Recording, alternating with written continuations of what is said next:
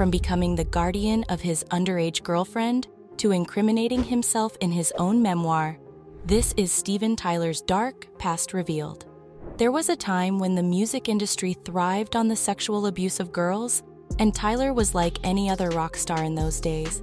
Things only came to light when the Me Too movement hit, and the 75-year-old Aerosmith lead singer's name kept coming up. Then in 2018, Sophie Cunningham made her groundbreaking documentary, Look Away, which took a deep dive into that era of abuse in the music scene. It gave a voice to those so-called baby groupies who had their fair share of horrifying stories to tell. One of those stories was about a girl named Julia Hawkham, Tyler's ex-girlfriend, if she can even be called that. The girl met the Aerosmith legend after her 16th birthday at a concert in Portland in 1975. This was after an older girl had taken her under her wing and groomed her to look like a woman. How'd that even happen? The teenage girl had a messed up family life. Her father abandoned them when she was young, leaving them with a mountain of gambling debts and emotional turmoil. That's just the tip of the iceberg, because afterward, her brother and grandfather died in an accident which led to a divorce between her mom and alcoholic stepdad. The situation became so unbearable that both she and her sister went to live with their aunt and uncle for a while. Eventually, things looked up a bit when Julia and her sister returned home to their mom. They had a new stepfather, but the dynamics weren't great. On top of that, her sister ran away from home, leaving her alone. That's when she made friends with the woman who led her down the darkest path in her life, in other words, to Steven Tyler. The doomed pair met backstage after the concert. Despite the gap of more than 10 years between them and Julia being under the consent limit, Tyler slept with her. That was just the beginning of their disturbing relationship.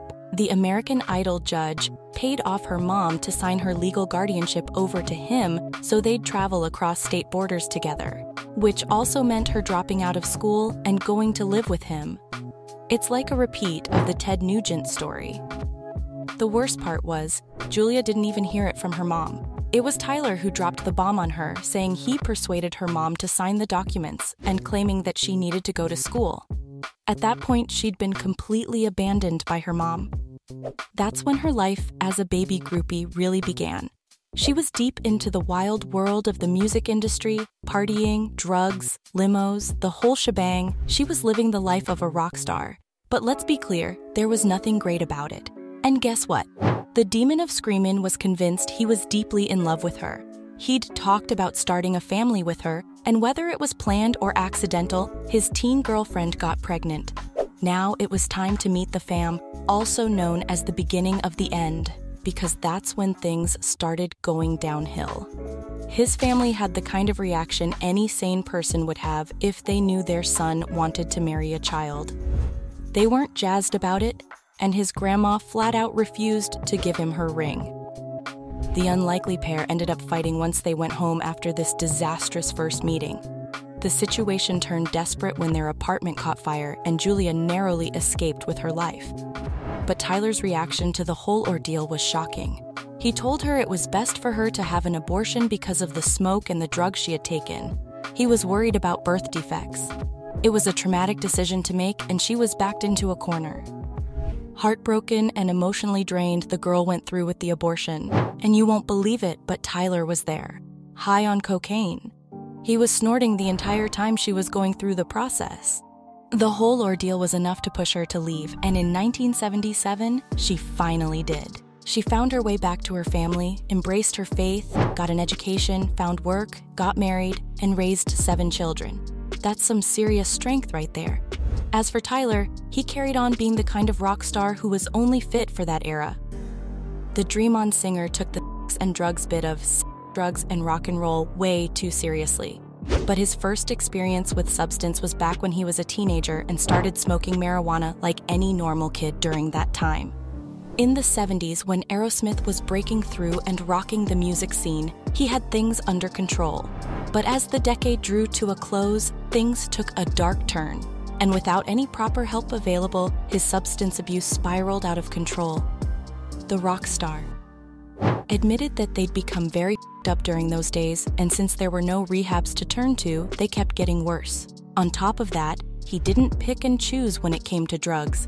The Demon of Screamin' admitted in 1988 of having taken stuff like heroin, coke, and Valium, basically anything that came his way.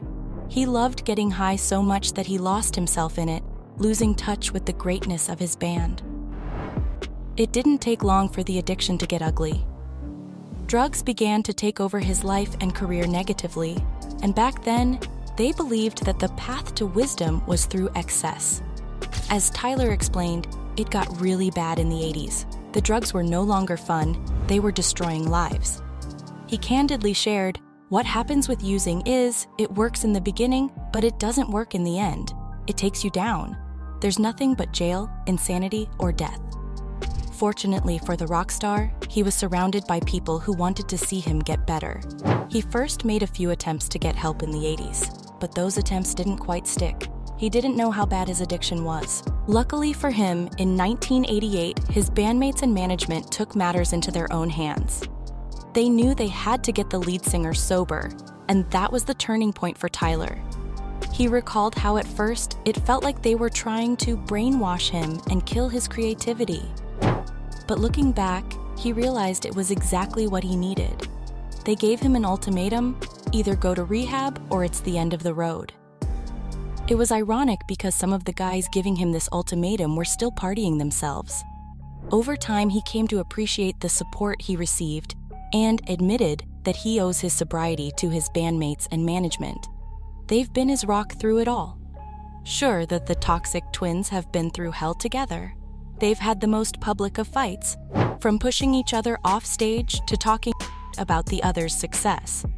But they've been best friends through it all, and during their darkest times, they've leaned on each other the most. Joe Perry instantly shot down rumors of them being on the outs, explaining that Tyler's his best friend for life. They're kinda like siblings who fight and then make up. The good thing is that they know that they're different people now, so they don't let those differences get in the way of a lifelong friendship. And now they're going on tour together. Yes, that's right. Aerosmith's hitting the road for one last tour. They announced the Peace Out Tour, which kicks off on September 2nd, 2023 in Philly, and will hit 40 stops across North America back in May. They're going to rock out in major cities like LA, NYC, Toronto, Chicago, and even have a special hometown show in Boston on New Year's Eve. The tour will wrap up on January 26, 2024 in Montreal. The OGs are ready to perform on stage with their classic hits, all except founding drummer Joey Kramer. He's sitting this one out to look after his family and health, but that doesn't mean he won't be missed. This announcement came just months after another shocking revelation. Hawkham, who now goes by Miss Lee, has sued Tyler for sexual assault from back when they were together. She filed the lawsuit in Los Angeles thanks to a rule temporarily lifting the statute of limitations on sexual abuse suffered as a child. Miss Lee's accused him of sexual battery, assault, and intentional infliction of distress during her time on the road with the rock star, including that coerced abortion. Now this case can go south for Tyler, who's denied the allegations because Miss Lee can use his memoir where he's mentioned similar situations to prove her story. On top of that, he hasn't tried to settle the case either, which is why it's made its way to court. Let's see if the legendary star goes on tour or to court. So, from incriminating himself in his own memoir to becoming the guardian of his underage girlfriend, this was Steven Tyler's dark past revealed.